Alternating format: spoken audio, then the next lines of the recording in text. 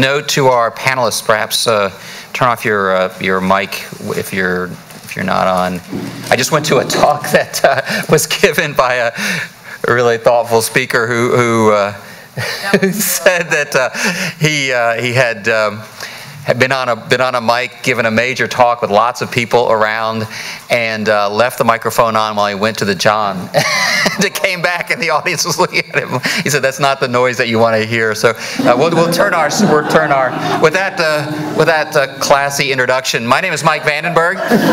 I'm a professor of law and co-director of the Energy, Environment, and Land Use Program with J.B. Rule, who is here. Thank you, J.B. And most importantly, for our purposes here, I'm the co-professor for the Environmental Law and Policy Annual Review with Linda Bregan. And I just want to say a word about what we try to accomplish with LPAR, as we call it. We're really excited to have Eric here today and our panelists. We have a terrific panel for you. They will be introduced in just a moment. But I just want to say a word about what we're trying to do, because it's something that is unique in the original sense of the term. Unique doesn't mean a little bit better or different. It means truly one of a kind, and that's what LPAR is. Why is it that? We're doing three things. One, we are trying to take the very best academic ideas and put them in a format where they can move easily into the policy world. Linda and I were both in administration jobs years ago in DC, and neither one of us had the time to read the 400 footnotes that seems to be the minimum requirement for a law review. And what we're trying to do here is take the best ideas we can find in the academy, simplify them, put them in a short format, and then get them into the public realm. This is one of the ways we do that. The other way we do that, in addition to the publication itself, is by having a conference on Capitol Hill, which we'll have in about a month or so. March 22nd. So if anyone will be in DC, we'll have a hearing room on Capitol Hill, and we'll present other papers there. The second thing we try to do is to try to improve the quality of theoretical scholarship. So one of the things that happens in the academy is if you write a paper with policy implications, your colleagues will tell you to take it out. It's too simple, too basic. It won't place in the best journal. And as a result, you can riff, I guess would be the modern term for it. You can riff about whatever really cool theoretical idea you have, and you don't have the grounding of having to apply it to a particular policy. You can assume a can opener when you're trying to open a can. And so we all do that, which is a really cool thing if you're a professor, but it means really smart people are writing very theoretically sophisticated ideas and not having their feet held to the fire in terms of what the limits and implications are, the constraints in the real policy world.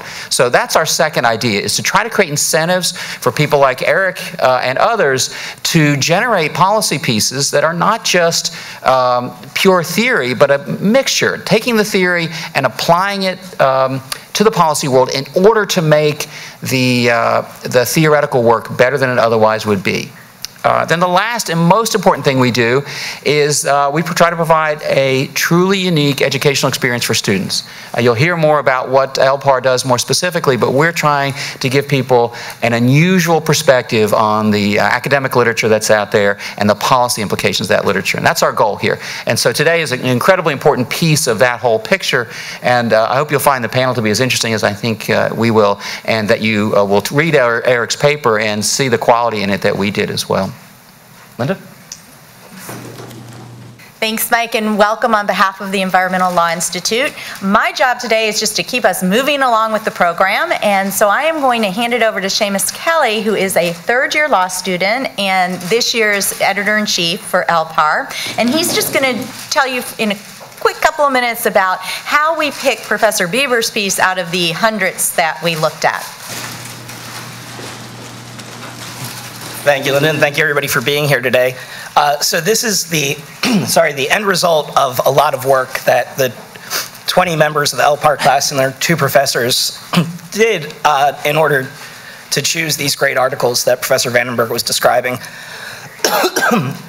We started with a pool of 152 journals and ran a search of any time the word environment was used. So those are the top law reviews for the top 100 law schools, as well as all environmental journals. And we ended up logging 770 articles that used environment in the appropriate context. From there, each article was screened by 2 students to see if it met our specific criteria. that Professor Vanderbilt described, where we're looking for articles that have policy implications and, again, are really great environmental ideas. So we had 292 articles that were then distributed amongst the group to really assess what the best ones were. From there, the class wrote 164 one-page summaries of all those articles, where the first half would be a synopsis, and the second half we really tried to assess why we thought it would be a good fit for LPAR. From there, we all selected which summaries we liked the best, and we discussed 52 articles for selection, which we then finally brought down to a pool of 20 and supplied it to our advisory board, who were a lot of environmental law experts throughout the country, who participated in a conference call with us and helped us to choose the 5 articles that are going to be in this year's issue. And we're so excited. Professor Biber's article was very popular amongst the students, really interesting ideas, and we're so happy he could be here today to share his ideas with us. So thank you again, everybody, for joining us, and I'll pass it off to Linda again. Great, thanks, Seamus. And I want to introduce now Chip Sherwood, who is going to introduce our terrific panel today, who we very much appreciate being here. And Chip is a third-year student and is the conference coordinator for LPAR. Thank you. First of all, we'd just like to thank our speaker and our panelists for being here. We really appreciate you taking the time to join us today. Our main presenter today is Professor Eric Biber. He is a professor of law at UC Berkeley. His research is focused on environmental and natural resources law, administrative law, and property law. Prior to joining the faculty at UC Berkeley in 2006, he worked as a litigator in the Denver Office of Earth Justice, which is a public interest nonprofit organization specializing in public lands and other types of environmental cases. He clerked for Judge Carlos Lucero of the 10th U.S. Circuit Court of Appeals in Denver and Judge Judith Rogers of the U.S. Court of Appeals for the D.C. Circuit. He received a Master's of Environmental Science with a focus in conservation biology from the Yale School of Forestry and Environmental Studies and a J.D. from Yale Law School. Our first panelist is Ann Davis. She is the managing attorney for the Nashville office of the Southern Environmental Law Center, a 26-year-old not-for-profit law firm that seeks to protect the South's environment through the power of law. She previously practiced with Bassbury Sims and was a partner at Neal & Harwell.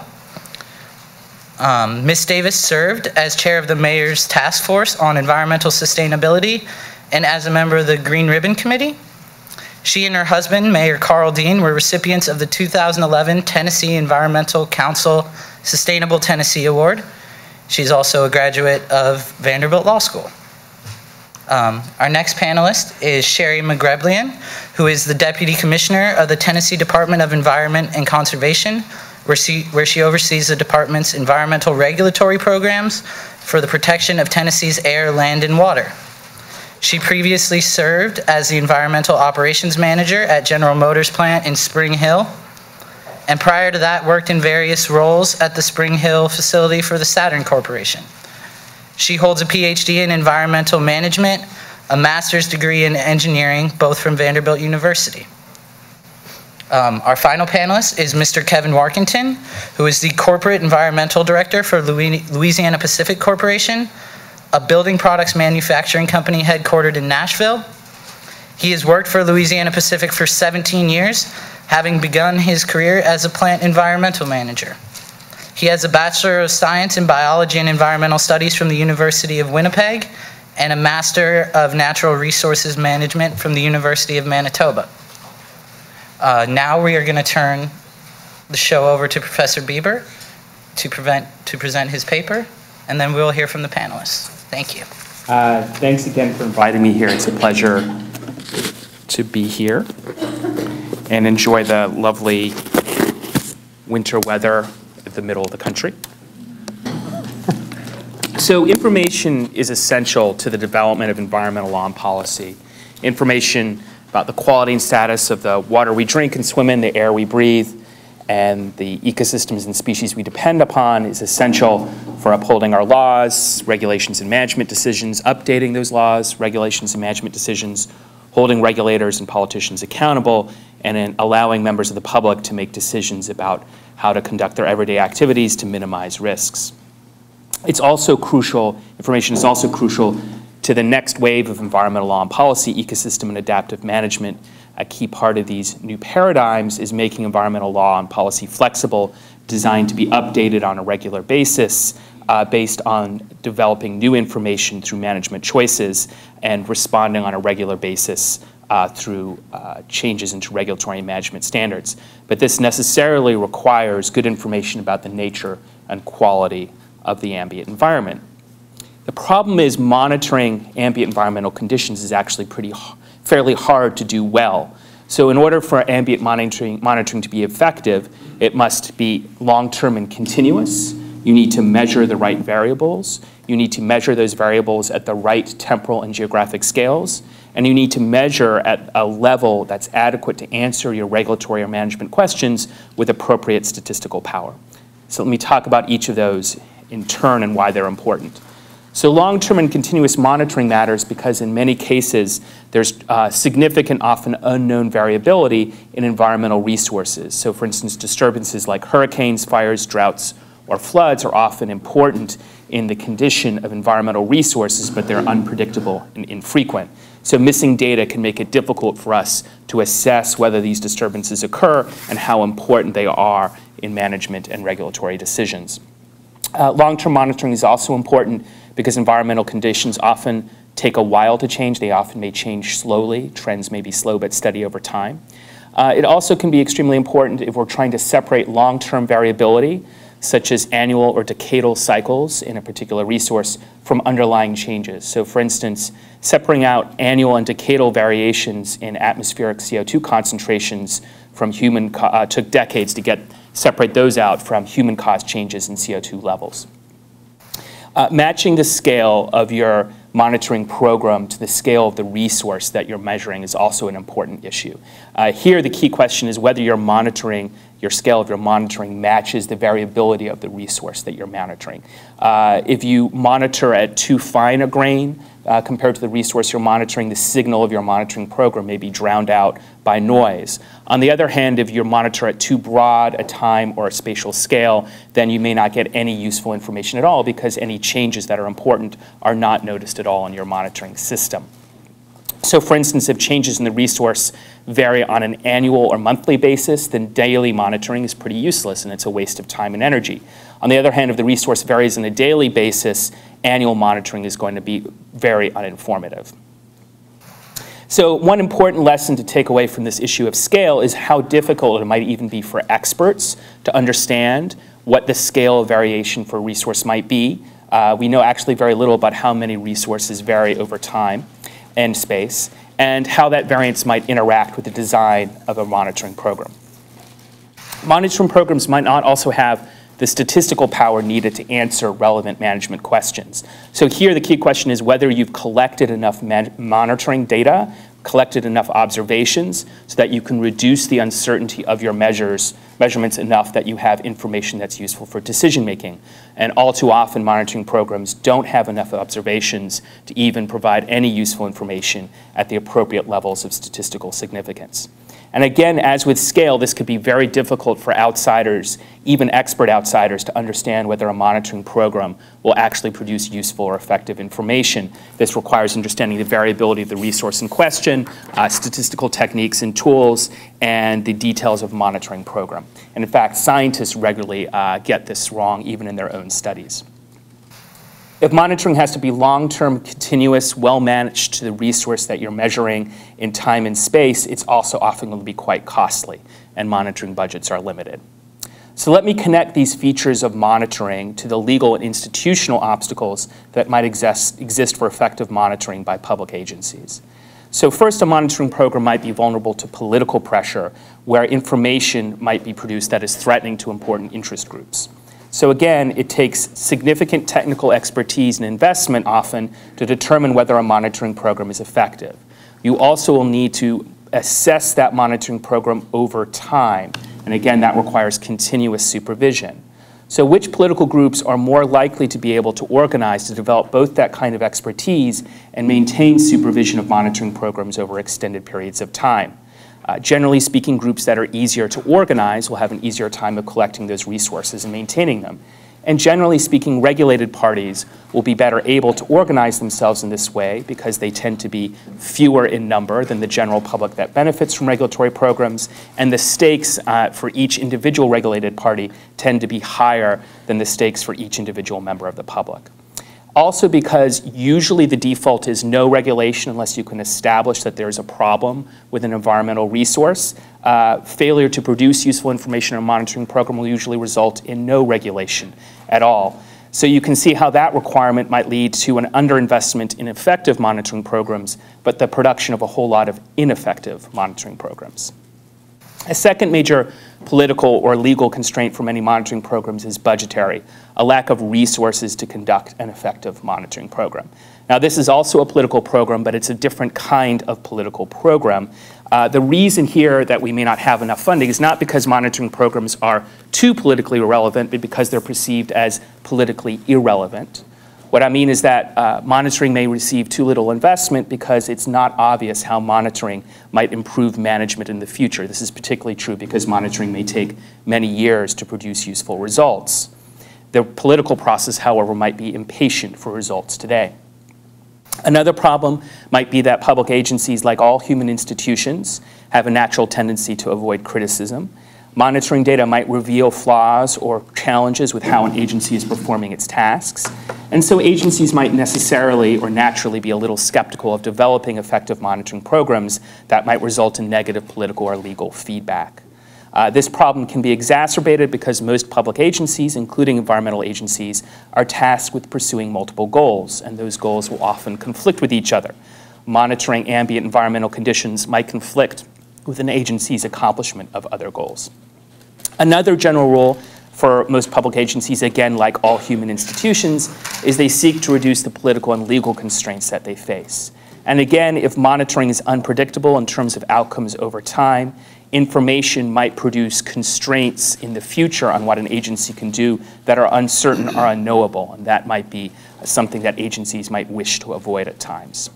Finally, many environmental agencies have a significant number of scientists who do their environmental science and research, or even management in many cases.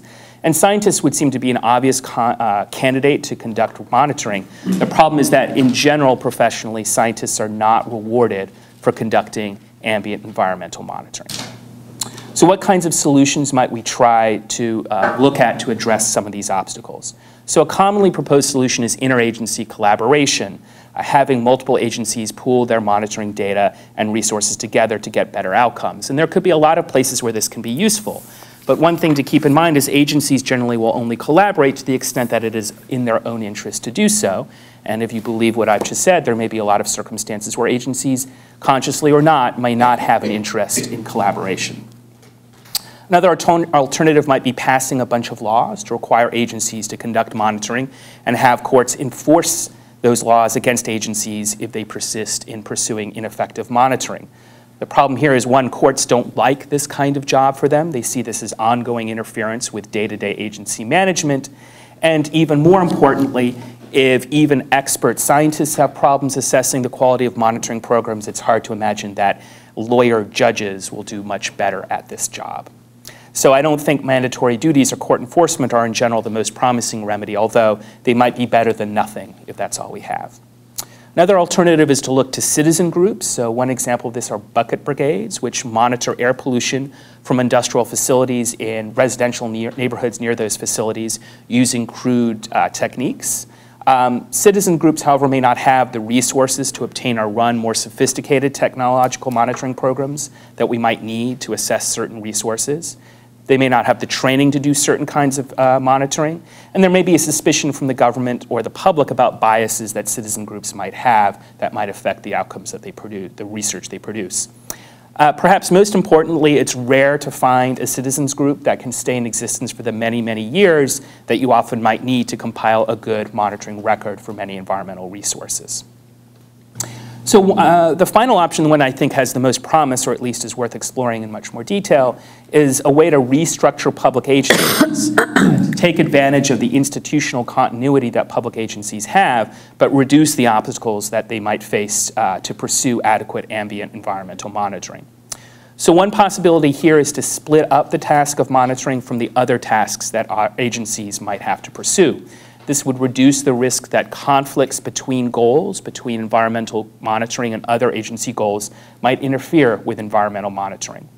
Also, if monitoring is the primary or sole activity that the agency is pursuing, then it will be much less likely to cut the budget for monitoring disproportionately, since that would be institutional suicide. And in fact, the agency will also have a strong institutional incentive to fight for monitoring budgets from the legislature. There are, however, of course, trade-offs here and risks to splitting off monitoring from other actions. An important one is that coordination between monitoring and management decision-making is often important to effective monitoring, and increasing the institutional separation between monitoring and management might decrease the effectiveness at monitoring and its use in decision-making. So how might we balance between the benefits of a separate agency and reducing coordination problems? One possibility is that for certain kinds of agencies and certain kinds of problems, separate agencies are more useful. So for instance, development agencies might be more likely to have conflicts between conducting monitoring and the other activities that they pursue than regulatory agencies. Similarly, coordination might be more important for monitoring programs that focus on particular management goals, where the monitoring program has to be specially crafted to assess whether the management goals have been achieved, as opposed to uniform environmental regulatory standards, where careful tailoring to particular circumstances is much less important. So one final, just a specific example I want to point to of a potentially successful monitoring agency is the U.S. Geological Survey.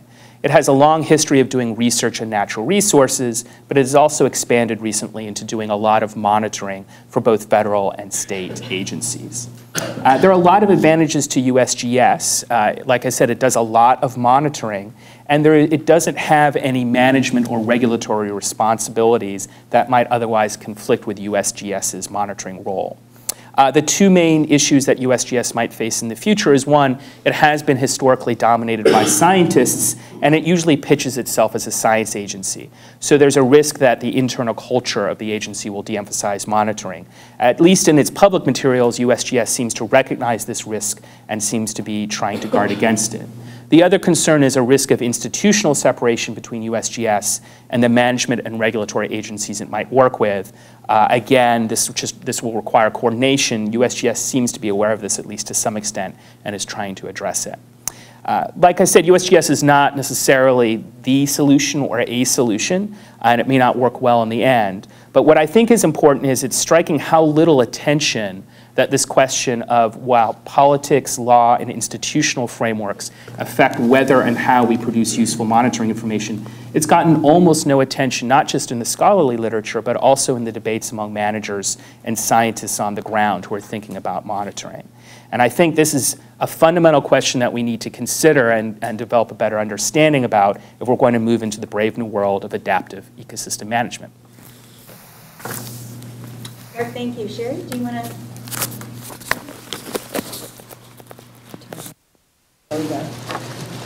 Okay, thank you. First of all, I'd like to start just with some overall comments. Professor Biber presents an overarching challenge that we already face as environmental regulators and professionals, even within current regulatory frameworks. The article proposes that the importance of environmental monitoring and discusses how best to achieve effective monitoring under a new paradigm of adaptive management, whereby environmental regulatory management and policy making is continually evolving to meet changing environmental conditions and circumstances. He discusses current challenges with ambient monitoring, the need for long-term and continuous monitoring programs that are designed to answer the right questions and are cost-effective. The author also does a nice job of summarizing not only the importance of these critical elements of environmental monitoring, but also where we are currently challenged with meeting these elements. In addition, he also covers the numerous constraints, both external and internal, agencies must deal with to conduct effective monitoring programs. One of these rings particularly true for environmental agencies, and that is budget constraints. This constraint often leads to others particularly pitting extensive environmental monitoring against other agency priorities, such as meeting mandated requirements to issue permits, inspect facilities, and etc. As the author points out, environmental resources have a tremendous amount of variability and function at different rates and scales. Our impact on those resources is oftentimes complex, uncertain, and sometimes unknown. Monitoring these resources over time is, as you can guess, time-consuming, complex, and very expensive. Unfortunately, these two things are likely to remain constant. Natural resources and the environment in general are not going to get any less complex, and state and federal agency budgets are not likely to get larger.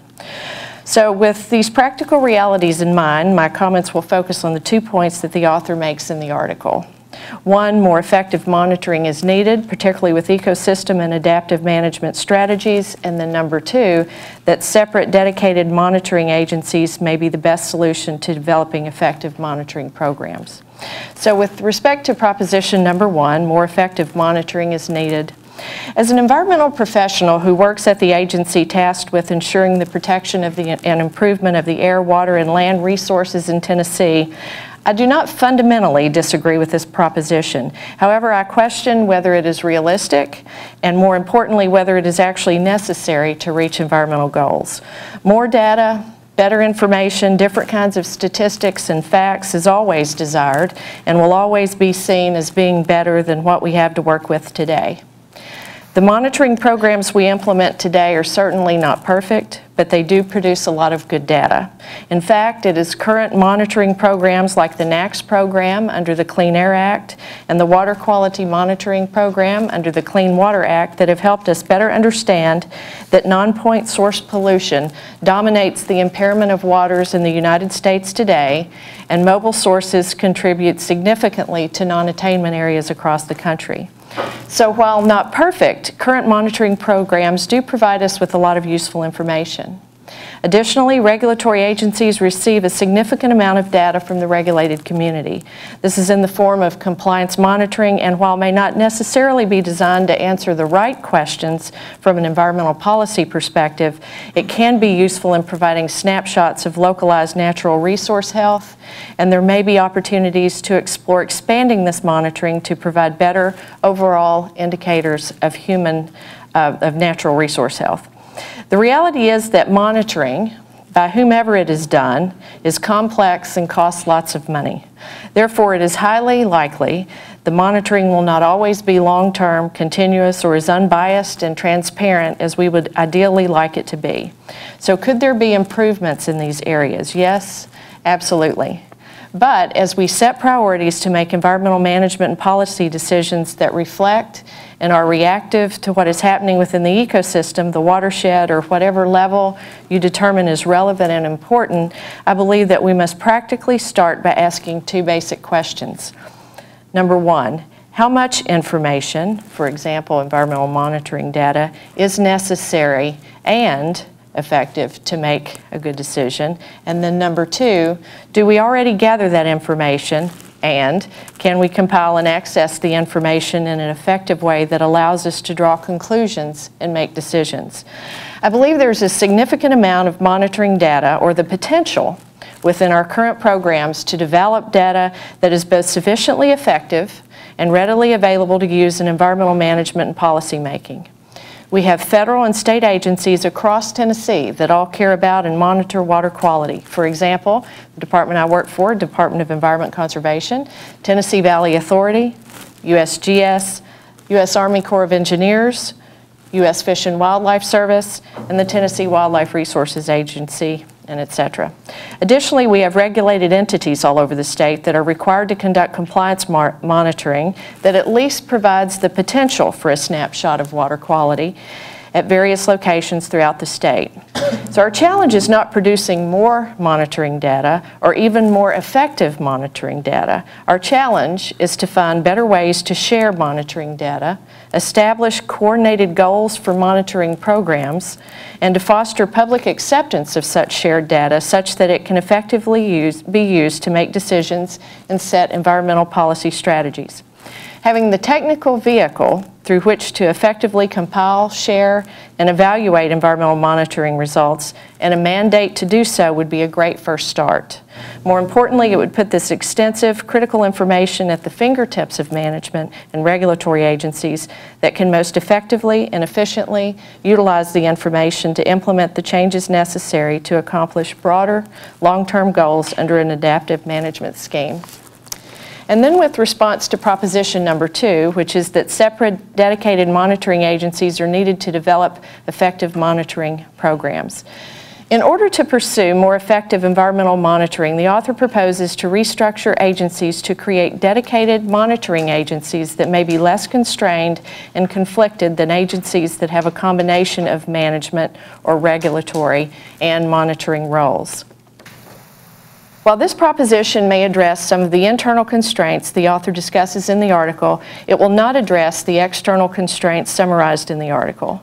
As the author points out, even if the agency is a standalone agency with its own single-focused monitoring budget, that budget will be subject to external judgment on the relevancy of the agency's work and how that work is perceived by elected officials and the public.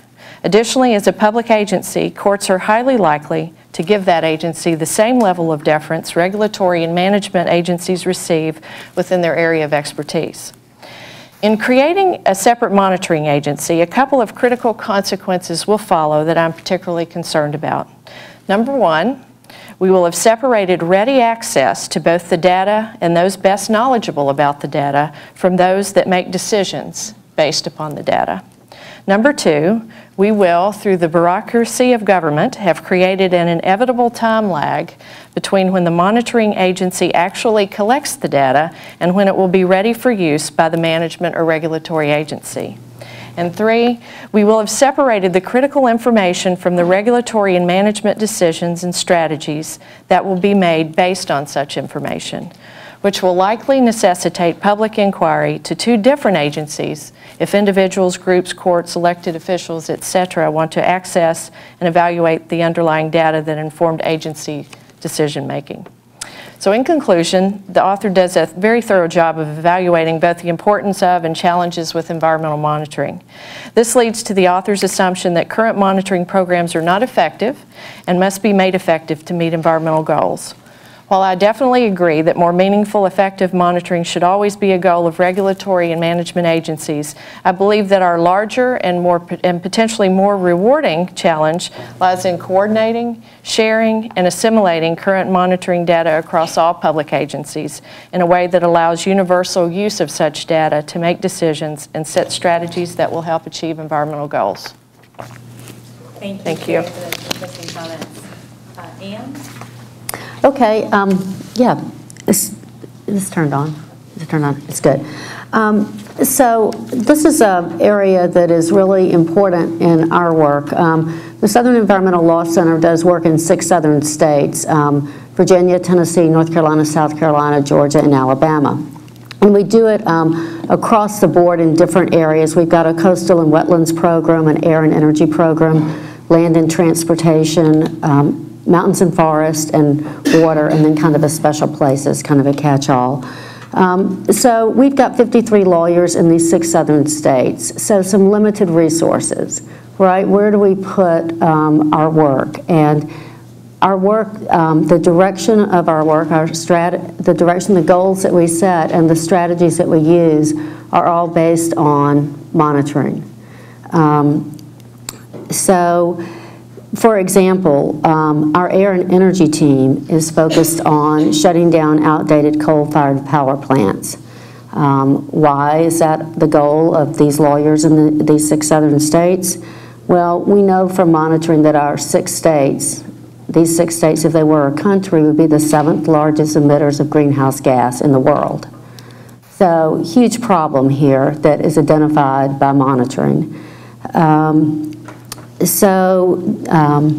That information, that monitoring information dictates a broad goal for our organization. But monitoring also dictates the selection of individual strategies to accomplish that goal. For example, part of our air and energy work in putting pressure on coal-fired power plants is to look at what's happening with coal ash. And so coal ash there are a number of problems with coal ash and the way it's stored now. There can be catastrophic failures like there was at Kingston with the TVA coal ash, but there can also be just leaching of chemicals from these coal ash ponds because the coal ash is stored right on the waterways and the chemicals can leach into the water. So for example, we discovered through some of our partner groups came to us and were concerned about coal ash at the Colbert power plant in Atlanta, TVA power plant.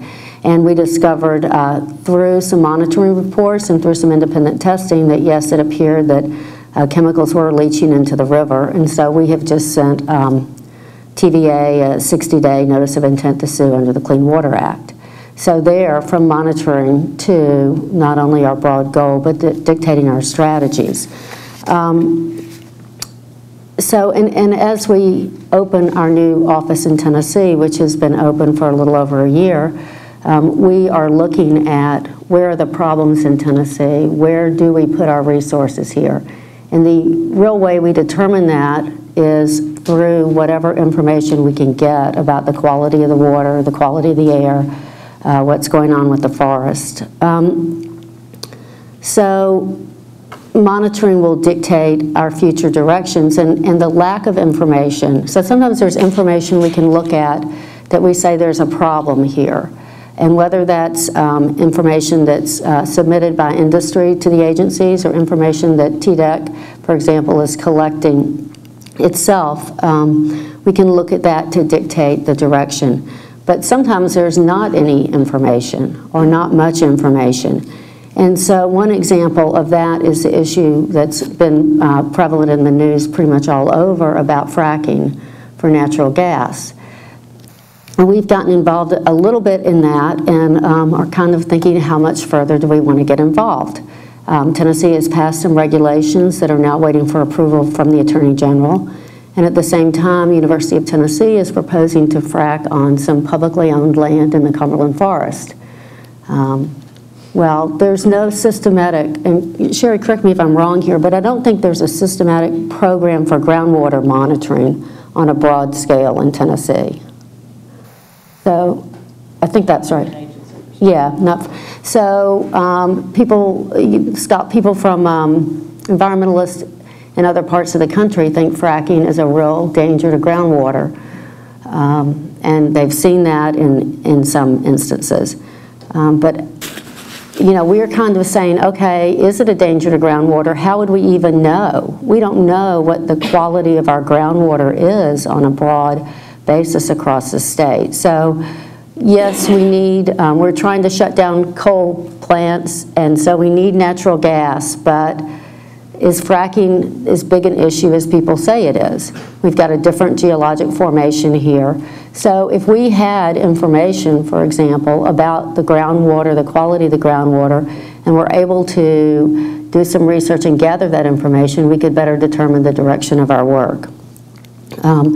So I guess what I'm saying is I think the ideas from Professor Biber are really interesting because on a practical level, it impacts our work and where we put our resources. And I would be one who would say the more information, the better. The more information we have, the better decision we can make. And I also like the idea of putting it in a separate agency that is only charged with gathering that kind of information. And that's because, as Shari recognized, I mean, there are significant budget hurdles at an agency like TDEC. And when you've got all these other things you've got to do, that's a real issue. I went to TDEC's hearing in front of the legislature, their budget hearing last week, and they're down 300 employees. That's a lot of people that aren't there anymore, and a lot of work other people have to pick up. So how they do what they do with the staff they have and the budget they have is pretty amazing. So there are budget issues, and maybe there would be budget issues anywhere, but if you could somehow structure some agency or some governmental entity so there wouldn't be those budget issues, or there would not be competing factors for that limited amount of money, it seems like that would be a great idea. I also think if you could have an agency that simply was charged with gathering the information, that it would be somewhat immune from the political pressures that an agency like TDEC has to feel, whether it's from an administration that wants to be business friendly, or whether it's from individual regulated customers, or whether it's from the lawyers for those individual regulated businesses. I guess the ability, if there could be, if it was feasible to have a separate agency that was funded to do only the monitoring and was kind of immune from those political pressures, I think we would have a lot more and better information that, from our point of view, could better inform us as we decided what area to go in strategically. Thank you. All right, thank you. I'm hopefully going to be able to bring an entirely different perspective coming from the regulated industry. Specifically for myself, I've worked for 17 years, starting as an environmental manager at a facility that operated environmental monitoring programs, air, water, wildlife. And over those 17 years, I've been involved in designing, implementing, managing those programs. Typically, from a regulated side, is done as a condition of a permit or operating license. And so we are then answerable to the regulatory authority in that regard. Louisiana Pacific being a forest products company is typically located, we have our facilities located near the resource, or normally in a rural environment. Likely one of the only, if not, or one of the only operating or industries in the area, probably the largest if there are others. So we've been involved in establishing those monitoring programs, often designed to determine if there is an impact from our facility operation on ambient air quality. That's in particular where my background is. But also, very often, to show that there isn't an impact, which is interesting in itself. As I said, usually we are answerable to the regulatory authority in that regard. All of our experience, though, with LP, we currently have 25 facilities operating in Canada, US, and South America. We've had up to 75 or 80 facilities at one time. All the ambient monitoring that I'm familiar with is in Canada. We don't do any in the US or in South America at all. In the Canadian regulatory context, the industry is generally responsible for that monitoring. We pay for all the monitoring. We do all the design, implementation. We do that in conjunction with the regulatory agency and with their approval, but we're responsible for managing that and monitoring and submitting reports to the regulatory agency. Depending on the jurisdiction we're operating in, they may or may not have expertise in that area, and so they rely on the industry to generate that data. And the one thing that all of these programs have in common, regardless of where we are, is that there needs to be a high level of trust between what we do and what the regulatory authority wants. And so to that end, we work very closely with them in designing these programs. I do want to point out, I had there was one issue in the article suggesting that a lack of monitoring data is likely to benefit industry because the burden of demonstrating the need for regulation rests with the regulatory agency. My experience is there's a lot of uncertainty, and so the regulatory agency tends to overregulate in that regard. So that may mean additional monitoring for parameters that you wouldn't normally have to do, or additional monitoring stations. So there may be a balance there between those two. In an industrial setting, often we're not only looking for an impact or lack thereof on an ambient condition, but may also be trying to validate an impact that was predicted by a model. And that in particular becomes very challenging for any kind of monitoring program because these models are typically run before a facility is built. They're generated based on surrogate data, which would be either emissions data from a similar facility or process, but not necessarily local, and meteorological data that may be considered to be representative, but again, is not local. And so when you're trying to generate monitoring data to confirm a model, you will have conditions that are just impossible to recreate in a real environment. So for example, let's, for an air quality dispersion model where you would try to generate, say, a permit limit for an emission source. You would generate maximum ground level concentrations based on meteorological data, based on worst case emissions from the facility. But in reality, if you establish a monitoring program to try to capture that, you're likely not going to be able to do that because you're looking at a very, very specific set of circumstances where you might be looking for an event that happens less than 1% of the time, meteorological event, and you'll be looking for maximum emissions at the exact same time. So you're going to have a very, very, very, very rare event to try to capture that. The other thing is Professor Biber addressed the issue of continuity. Actual monitoring program may or may not be able to replicate that. It depends on the parameters you're looking for. If something like ambient particulate, you can do continuous monitoring for. Other parameters you can't. And so you're trying to capture, again, this goes back to monitoring versus modeling. You're trying to capture a specific event. You may not be able to do that just by the inherent nature of the method.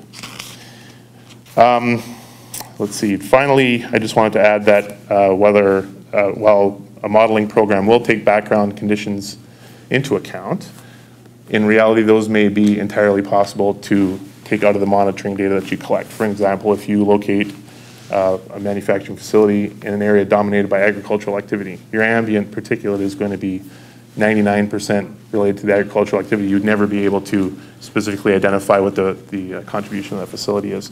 So you may have a monitoring program that's well-designed, robust, addresses all of the potential issues that Professor Biber has identified, and yet would be criticized because it can't capture what it may have been designed to capture if you're looking to validate a model. I thought overall, there were a lot of good points in the article. I thought the contribution of industry in terms of our knowledge of environmental considerations relevant to our operations, our familiarity and experience with local issues, local environment. There should be a partnership there between industry and government. Our knowledge is invaluable in the design of a program or any kind of environmental monitoring program. Specifically for a forest-based company, we have a vested interest in the sustainability of the resource. We also work and live in those communities, so we have vested interest in air quality.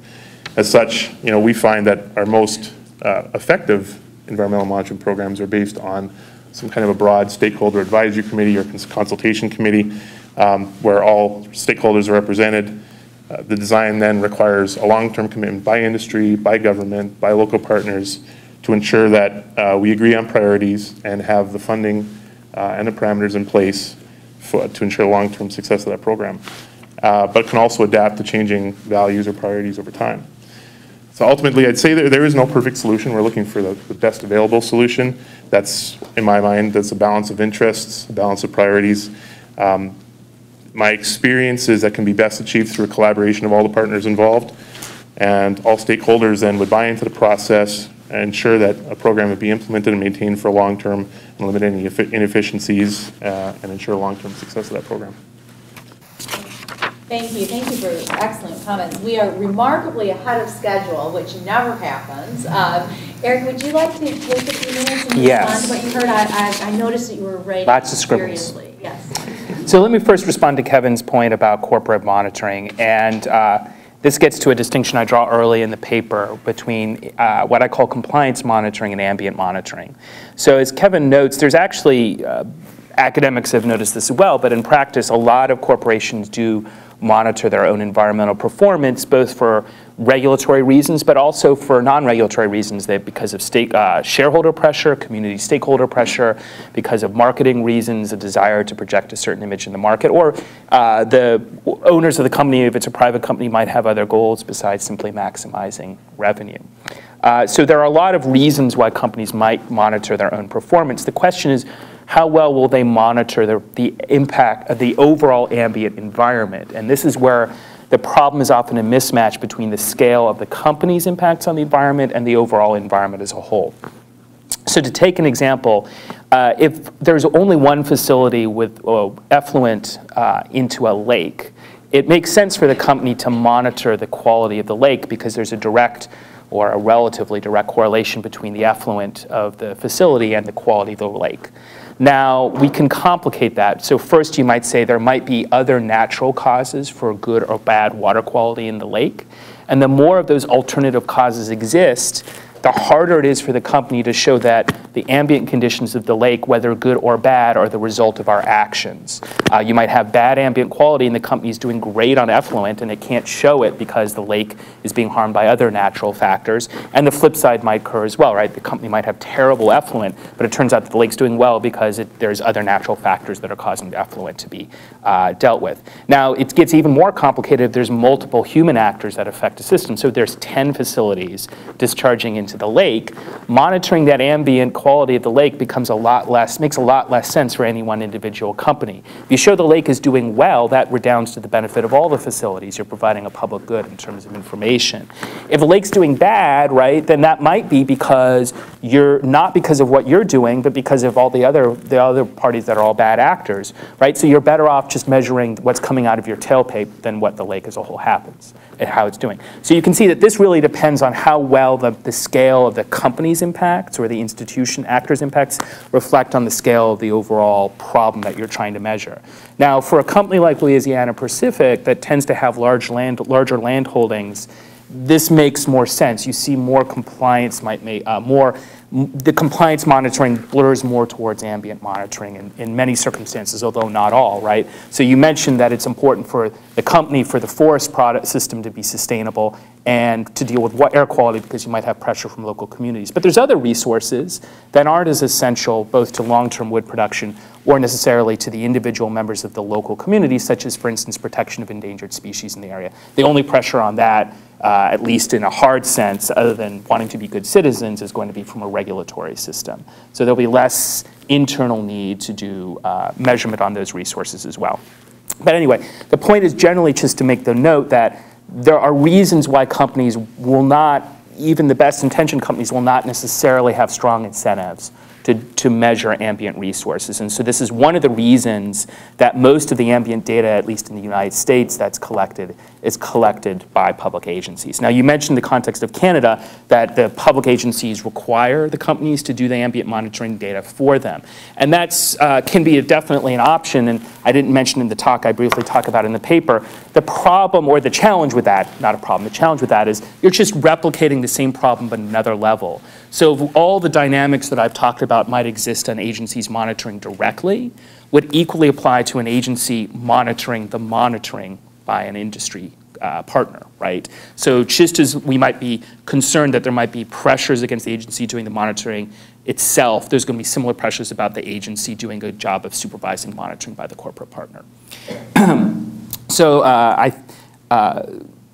those are the main points I think I wanted to tackle talking about Kevin's comments. And let me just, I know that some of you have class, so when you need to leave, and I know you need to actually teach class, but we'll just keep going and just try to ignore I'll be brief.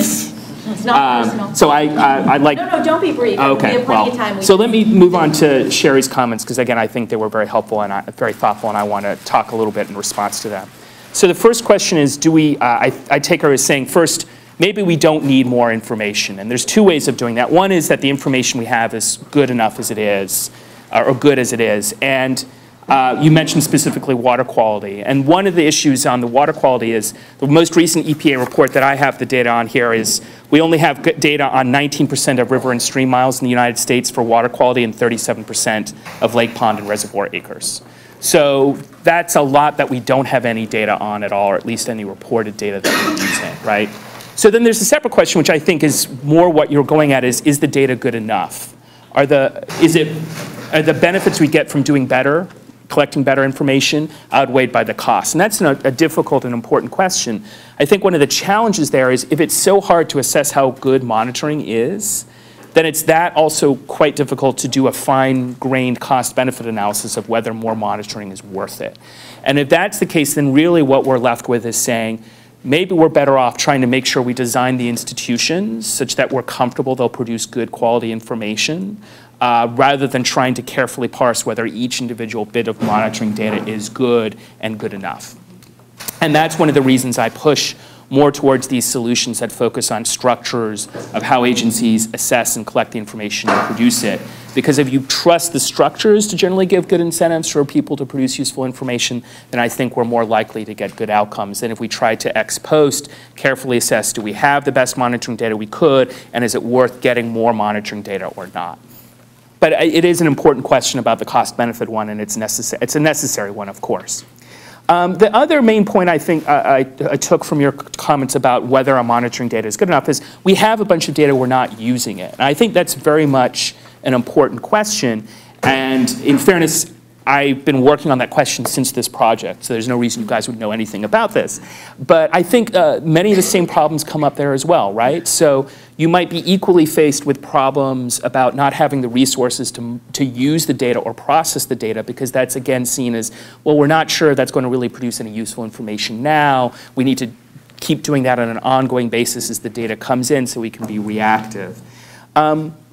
So again, that's, I think, some of the similar problems come up there as well. So it's likewise, sharing data, I agree, can make a lot of difference. It can mean that we can do things at lower costs. It means that we can take data at different scales to help answer important questions we otherwise wouldn't be able to answer. But why would agencies want to share the data?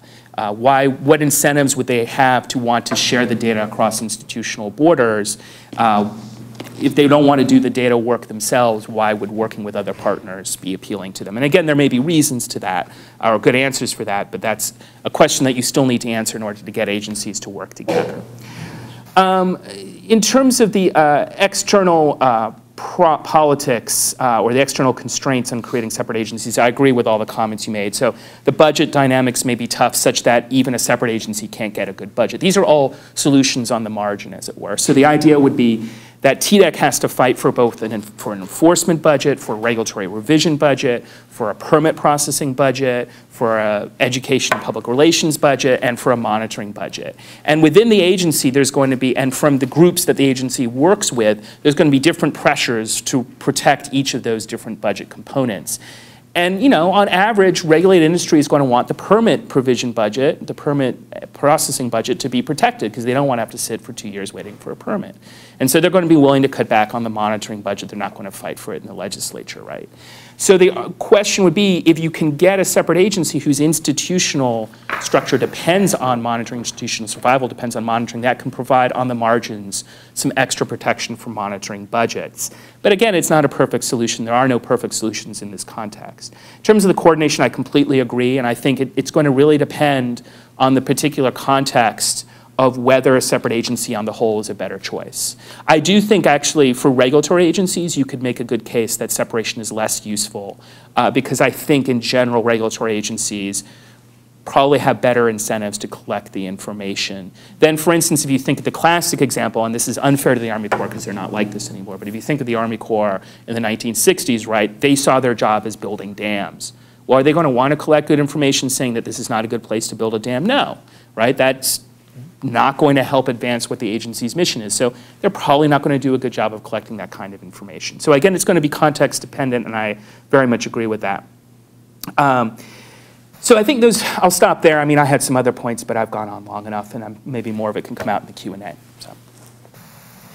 Do any of you have anything else you want to say before we turn it over to questions? Sir, rebuttal? Sir, rebuttal? No? All right. Do we have any questions in the audience? Sure.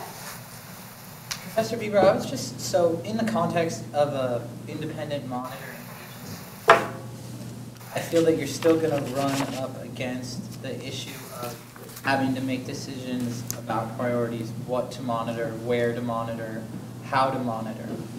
And depending on the mandate you give such an agency, there's going to remain those competing incentives within the agency to pull one way or another. Do you see any sort of way around that, or we just kind of? That's an excellent question. And what you could, in theory, do is, I mean, you could try then separate monitoring programs. Do you think they really conflict with each other?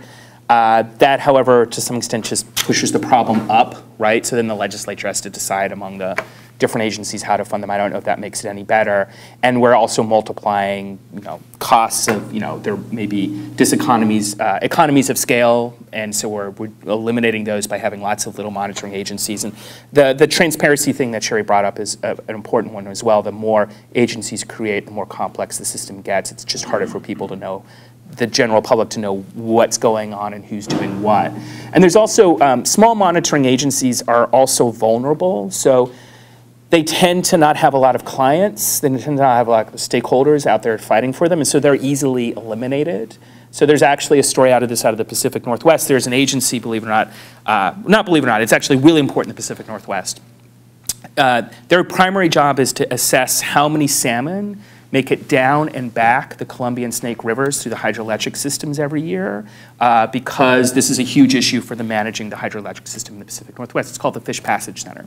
It's primarily funded by the Bonneville Power Authority, which is the major electricity provider and distributor in the Northwest. It's a federal agency. Well, the center got in trouble because it started issuing reports saying, well, we see more flows over the dams in the Snake River. That means we see more survival rates for the juvenile salmon going down the river. And that was interpreted as supporting environmental plaintiffs' litigation challenging the operation of those dams, and perhaps even politically supporting the removal of these. There's 4 dams in the lower Snake River that have been very controversial for decades.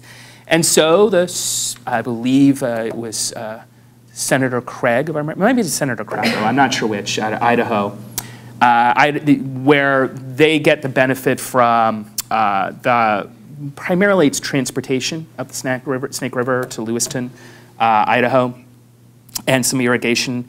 Didn't like that, said this was advocacy, and so puts in appropriations bill, eliminate the Fish Passage Center, because this is not the kind of information that we think is. Now, in fairness, he said, well, that task will go to other agencies, but you can imagine the message that this was sending.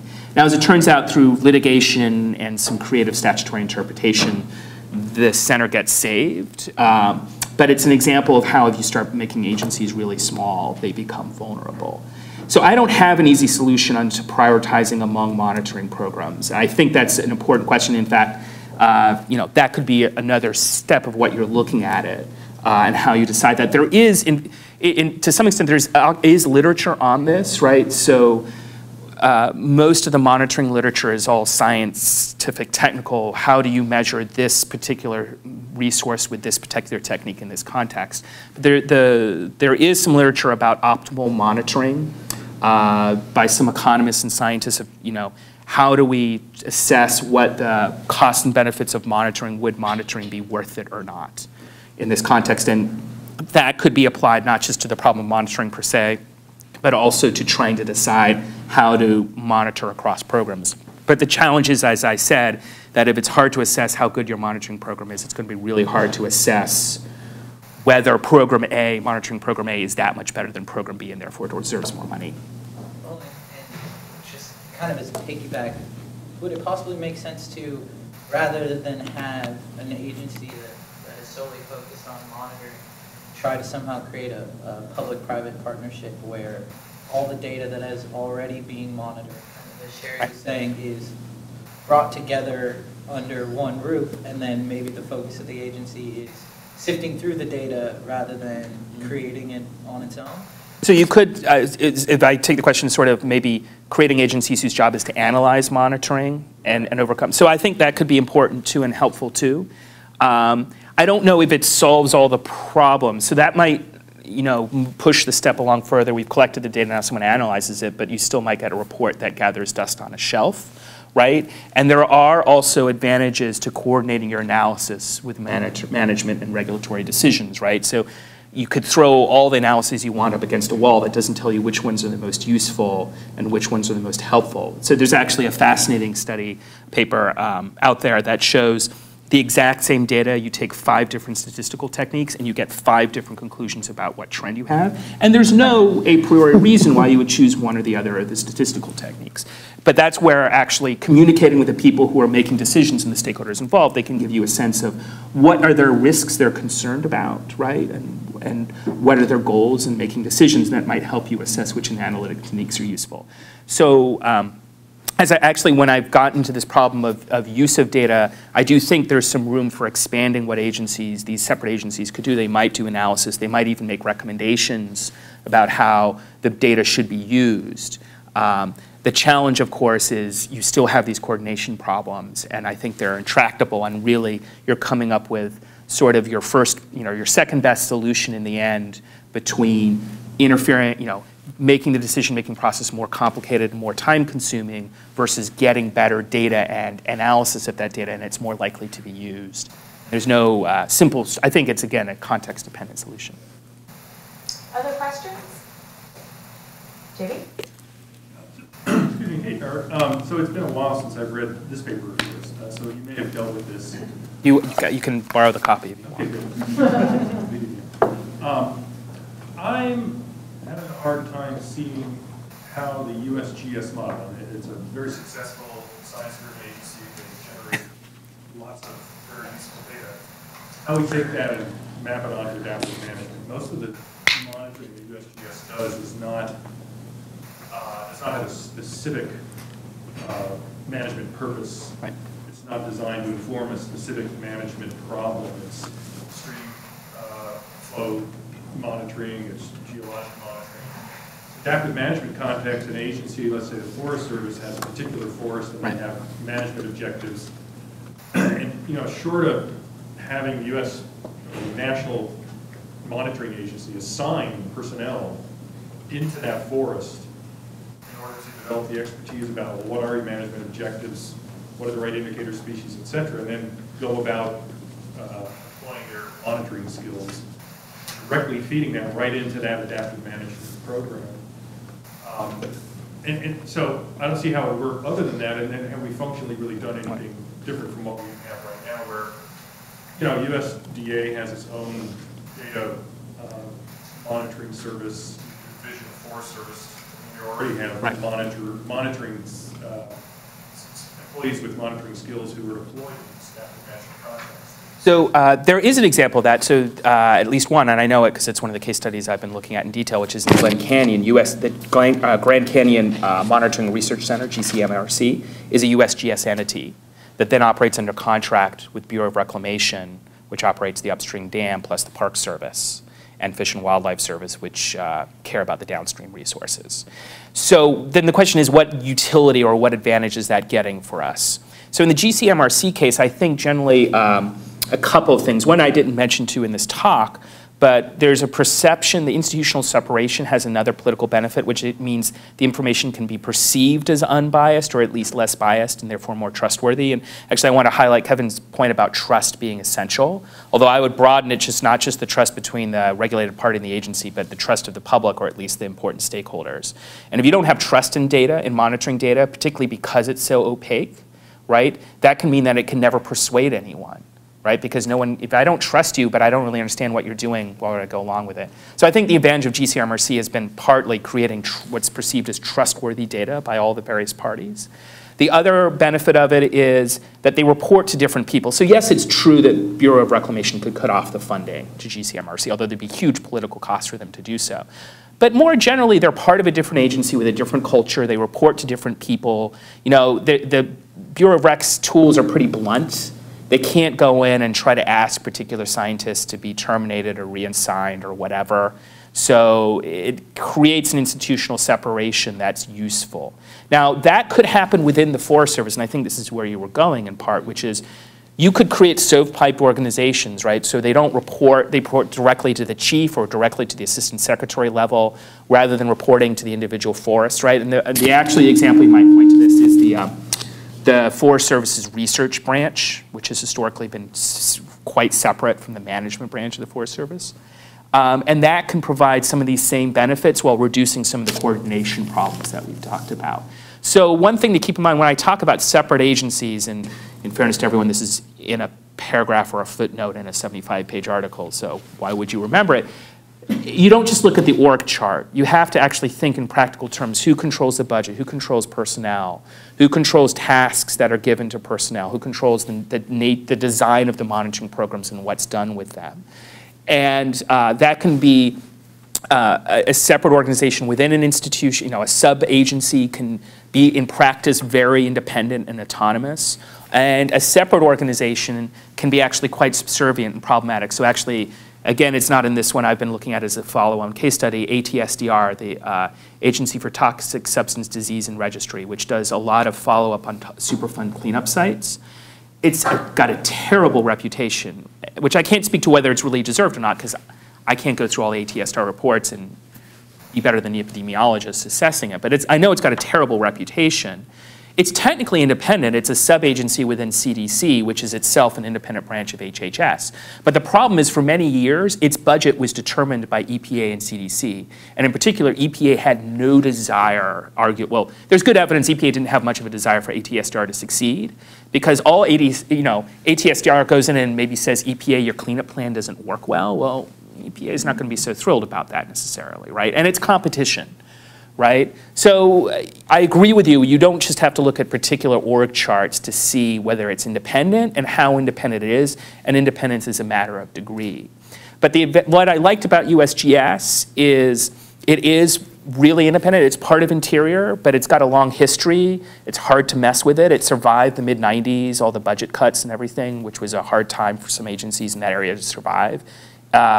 It does do a lot of long-term baseline monitoring, and I hear what you're saying about the need to tailor it to particular circumstances, but a lot of that data can still be useful, particularly for designing adaptive management programs and providing the broader context that you use to focus what you particularly need, but you rely on that broader monitoring data to shape how you structure your program.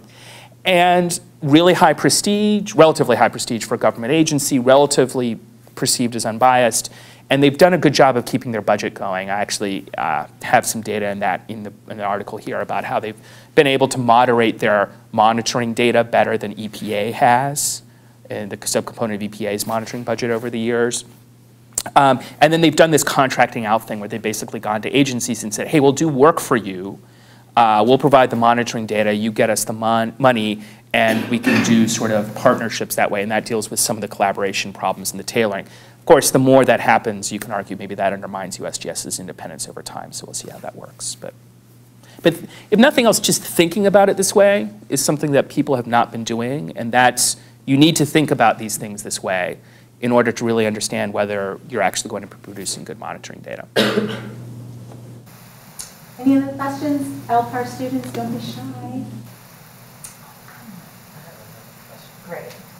This is more for you, Kevin. You're talking about how in Canada that the corporation does a fair amount more monitoring than it does in the U.S. I guess this is for Ms. Davis also. So first of all, do you find that the company gets business benefits from doing that monitoring? And then maybe for you after that, if private company data was available to the SELC, is that something that it would find useful in constructing its plans? Because I know you were talking about how you sometimes have a lack of data, and then if you had something, it would provide you a benefit. So I guess that's kind of my two-part question. So it's interesting, I mentioned this in my comments. We're often monitoring to prove a lack of an impact. And we've been doing this in some facilities for almost 20 years now. And we've continued to do it and continue to demonstrate lack of impact. That information is priceless, essentially, when we go to modify a process, add something different. We want to expand, whatever the case may be. We've got information available that we can use in our discussions with the regulatory agency, with the community, and say, look, we've got this monitoring data, these monitoring data. We've been doing this for 20 years. Of course, it's all a program that we've all agreed on with all stakeholders. We've got that information. We can build on that. We can use that to continue forward. We've got trend data. So in that way, it does provide a lot of business value. Certainly, we maintain community relations, but once you build a $150 million facility, it's not like you're going to pick up and go. So, I mean, it's really more from a business side. That's where we find the value in it. Well, and I would say, depending on the level of trust and the relationship you had with the company that was providing the data, yeah, you could get that data and say there's no problem here. For example, with fracking, there are 3 universities recently have put out studies saying there's no adverse impacts on the environment for fracking. Those 3 studies were all funded by oil and gas companies, and they've all recently been discredited just because of, I don't know the details, but one would think that the financing and the incentives to find no impacts. So yeah, I mean, I think it can be very helpful. But again, you've got to look at the source and make sure what the trustworthiness is. Any last question? Yeah, for Professor Biber. So it seems like you have a cost-benefit analysis between having an independent agency on the one hand that would be very costly, or having kind of corporations doing it on their own, and it would have a higher potential for bias, but it would be cheaper, and most importantly, I feel like they would have more expertise.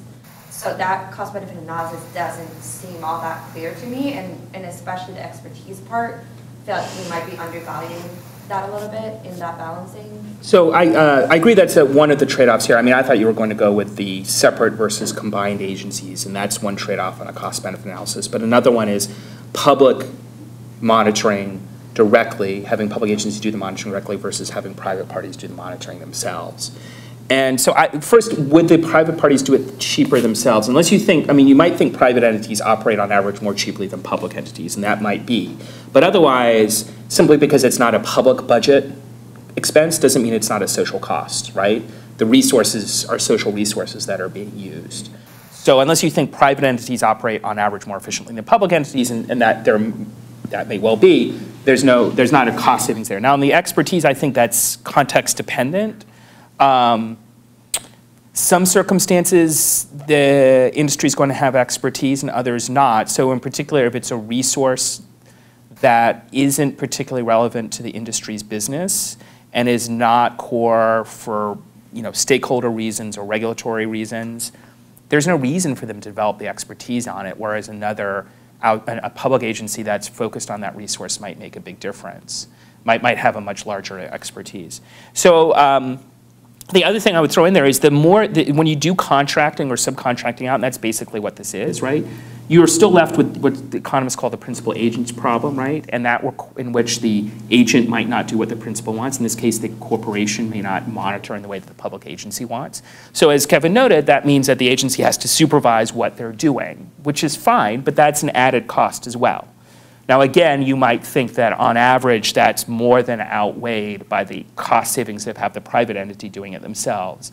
But I don't think I agree with you, to summarize, this is really hard. There's no clear answer. You can say it always works one way or always works the other way. And that's sort of how I come out in the paper in general.